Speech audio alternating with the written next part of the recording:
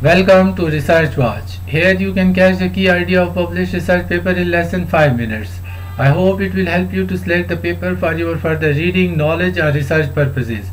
Viewers, today's paper is about interactive effects of synthetic fertilizer and organic residue inputs on soil fertility and wheat crop under various moisture regimes. Naila Farooq is the lead author. Viewers, excessive use of chemical fertilizers causes nutrient losses, environmental pollution, and reduced economic returns. Integrating organic resources with reduced dose of chemical fertilizers is important to release the nutrients fixed to soil colloids to improve and sustain soil fertility. In greenhouse and 2 years field experiments, the effect of 6 different fertilizer treatments including control recommended NPK 1/2 NPK of recommended plus mung bean straw 1/2 NPK of recommended plus rice straw, mung bean and rice straw under different water regimes were determined on soil fertility and wheat production.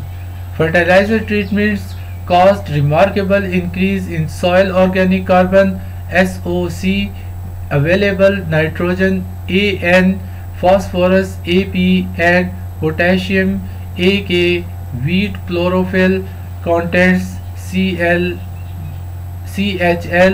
dry biomass and grain yield, especially under 14 days of alternate wet-dry cycle.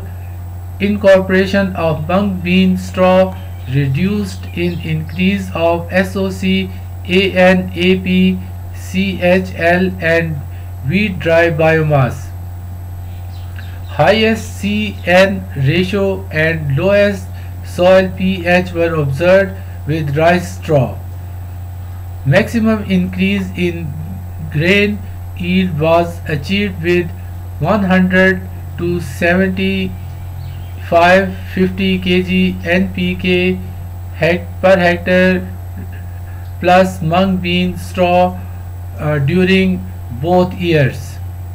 In conclusion, alternate wet-dry cycles with integrated fertilizer options increased soil nutrients availability, wheat growth and yield.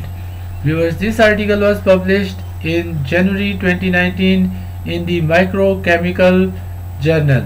Viewers, I hope you found this video useful. I would really appreciate your feedback.